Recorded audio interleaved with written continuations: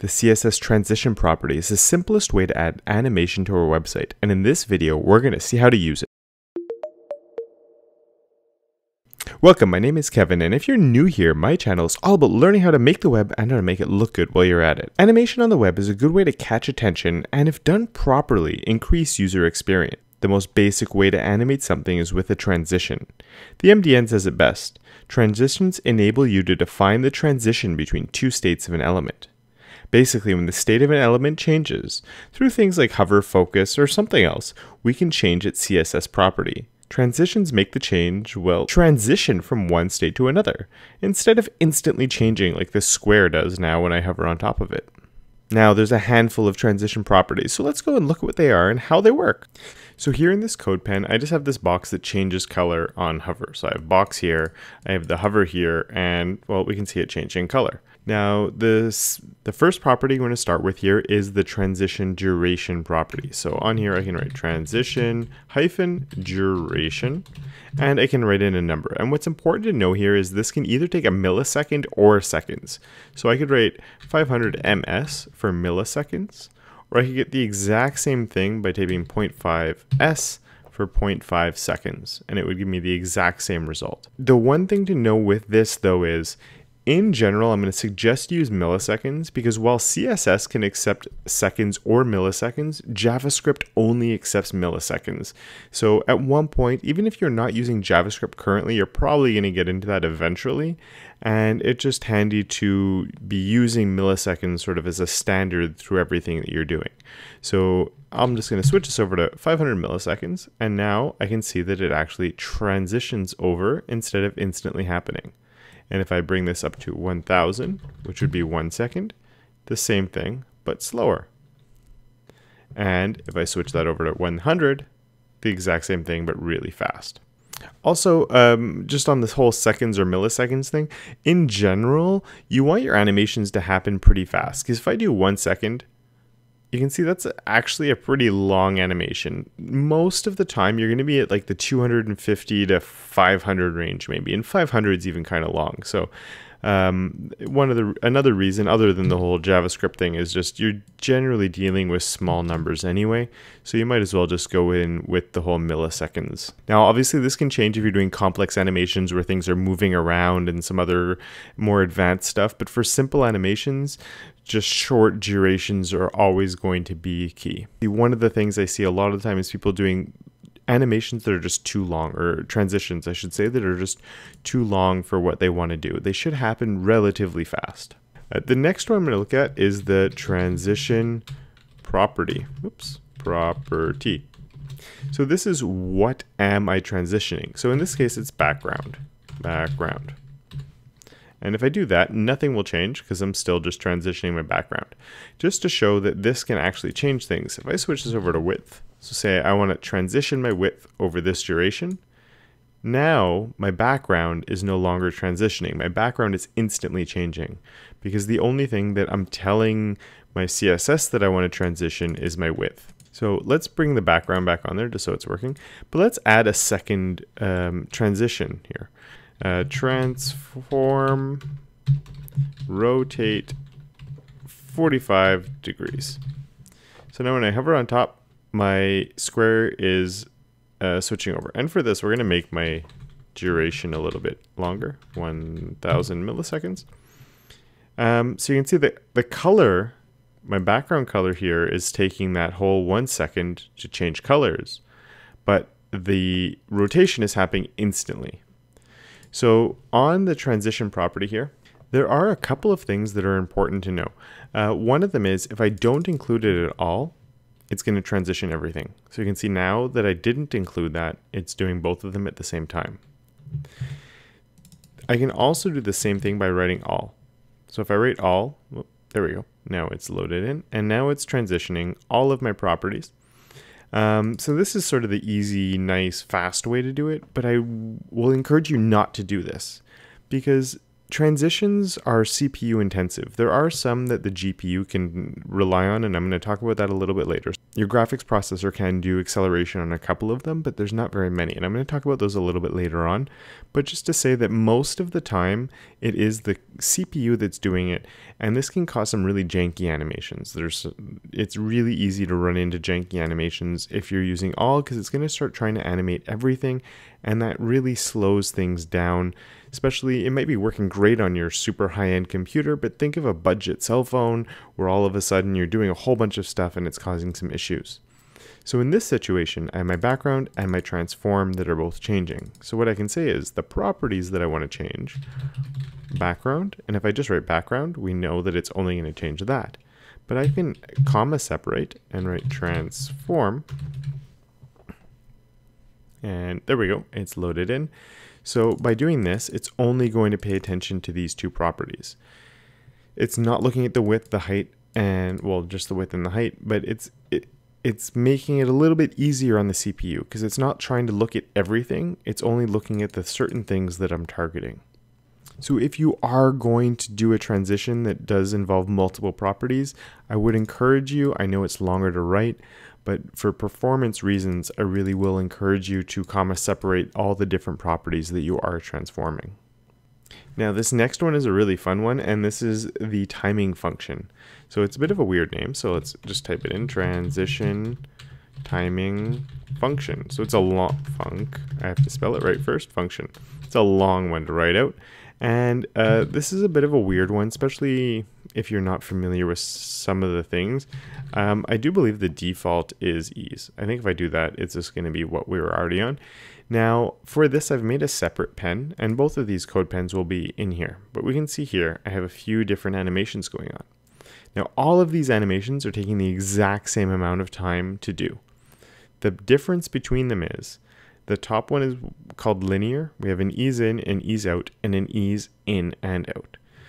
So just look at the one at the top when I hover over here, and you're going to see it stays at a constant speed the whole time. So it just goes, and then when it gets to the end, it just stops. The next one down here, ease in, means it starts really slow. So you can see it's slower than all the other ones, especially here. You can see it's really slow, and then it speeds up throughout. So it's easing into the animation. It's going from slow and then fast, and it catches up to everything else right at the end. And ease out is the opposite. Ease out is going to go from being very fast to slowing down at the end. So it's the fastest one, and then it slows right down. And it goes really fast, and then it slows right down. And then an ease in out is a combination of both. It's going to start slow, speed up, and then slow back down at the end. So, woo, and all of them all end up at the same place at the end. It really depends what you want to be doing with your animation and which one you will probably be using. Linear, you just won't be using. Linear is generally, it's not a natural type of animation that you might use. So to do any of them, just ease in, ease out. But there's actually a few more than just these ones. There are some other options. And if you want a faster way to work than just sort of like guessing at which one you really want to do, the dev tools are a fantastic way to visualize what's going on and offer us more options to use. So what we can do here is I'm going to right click and choose inspect element. If you're in Chrome, that would just be an inspect. I'm in Firefox right now. And here on my transition, I get this little icon here. Chrome, it's a little box instead of a circle, but you'll get a similar thing next to where it says ease in. And I'm going to click on that. And look at this. I get this really cool thing here where there's 3 different types of options here. I have an ease in, an ease out, and an ease in out. And in Chrome, you get the same thing. But instead of it being, it's not as visual as this, but you'll get one like this, and it has a little arrow on the right and a little arrow on the left, and you can just click and cycle through all of these options. So if I'm on an ease in, it's showing me all the different options I have for ease in. So on ease in, and this little line at the bottom is visualizing it for me. It's showing me an animation going back and forth. The Chrome one is a little bit better, I will admit. But you can still see the way that it speeds up. You can see the animation going on there. If I go to quadratic, it's going to go really fast. The beginning is really slow, and then it goes really fast, and it keeps going. Now this one, you'll notice the line actually goes down and then up, so it's going to go backwards. So you see here it's jumping back and then going forwards.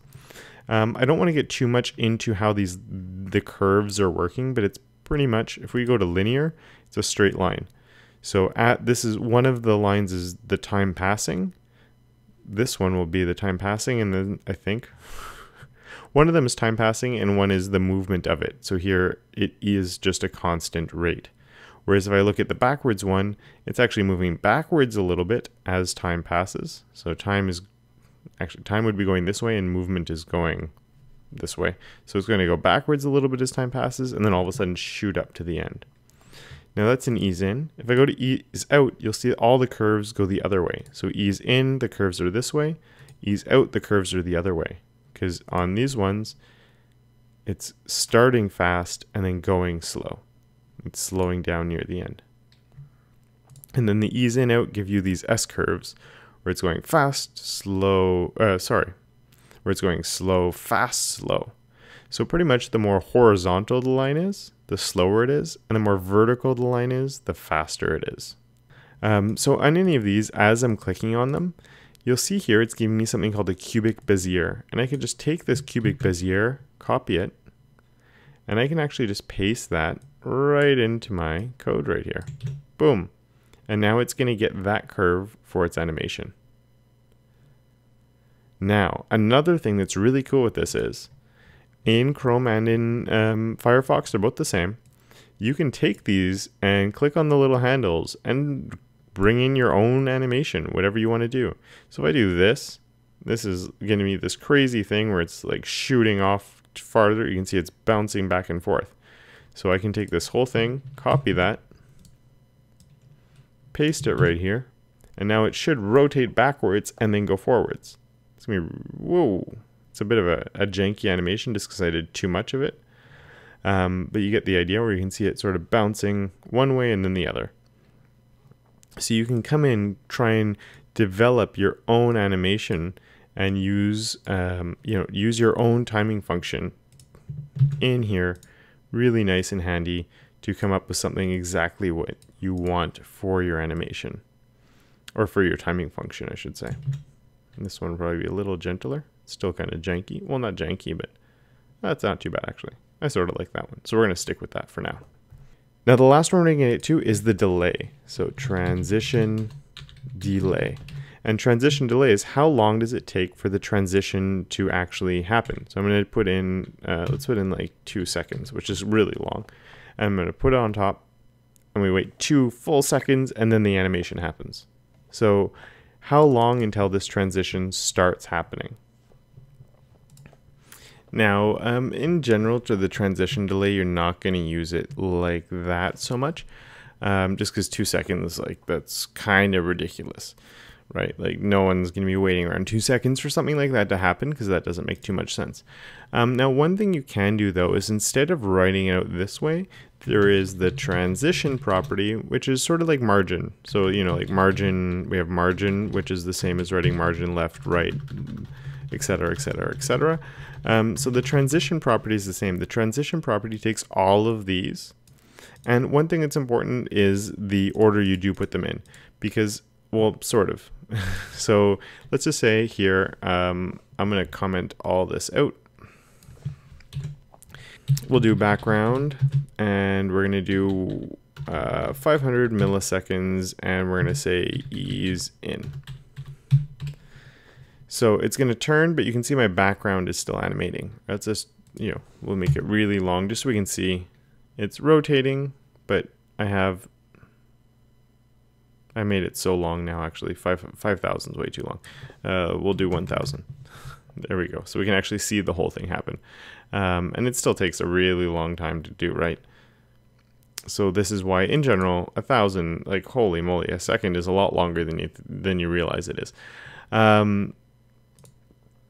So here we can see the animation is happening though, but it's only doing the background. So if I wanted to do this, I could comma separate. Oh, and I said the order is important. Here, if I took this and I put it at the beginning, I'll make it shorter, 250 milliseconds. The thing that's important is where the delay comes in. Because here, say I do 1 second, you can see that, there we go. So it is working. It's just, if you do 2 numbers, the second one is the delay. So even here, if I write like 1 second space 250, you can see that it's 1 second is now my duration, and there's a really short delay of 250 milliseconds on it. Whereas if I make this a lot longer,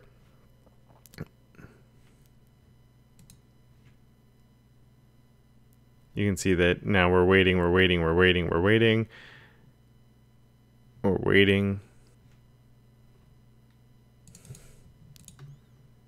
Oh, look, it just transitioned. That took a lot longer than I expected to do. But you get the idea. We're waiting. There we go. And then when I come off, so it's doing this one as how long the transition takes. And then this one, the second number is always going to be the delay. Now, if you want to do multiple ones, so I want a 1 second background ease in, and then I'll do comma, 500 ms transform ease out. And then I could put a delay on this of, say, 1 second. Oh, it didn't work there. There we go. So there's a delay on that. So first it's doing there's no delay on this. So there's no delay on my background. So my background's not delayed. And then once this is done, because this is taking a full second to do, so I'm transitioning my background. Once my background is finished transitioning, because I'm putting a delay of 1 second on this, then that's happening. So it's transitioning color, then rotating, and then switching back and going back with the other way. Now, one word on performance. So I said I was going to talk about this. If you can, limit your animations to transforms and opacity. So I'm currently transitioning my background, but in general, you'd want to avoid that. Now, I transition backgrounds for button hovers and stuff like that all the time. But for transforms and opacity, the browser uses our graphics card for these animations, so it helps them run smoothly. For others, if there's no GPU acceleration, you can quickly run into janky animations, especially if you're using the transition all. It's fun to animate things like box shadows and borders and a whole bunch of stuff all at the same time, but be aware that the browser's repainting things when it's doing this, and it has a hit on performance. So I hope this has been a nice little introduction to just how we can handle our transitions and some other things you might be able to do with it. I hope you liked this video. If you did, please hit the like button. If you haven't yet subscribed, please consider subscribing. And of course, until next time, don't forget to make your corner of the internet just a little bit more awesome. And that's it for looking at the transition properties. I hope you liked this video. And of course, if you did, please hit the thumbs up. If you have any comments, any questions, don't be shy to leave them down below. If you haven't yet subscribed, please consider subscribing. There's new videos like this every single week. And please don't forget, until next time, to make your corner of the internet just a little bit more awesome.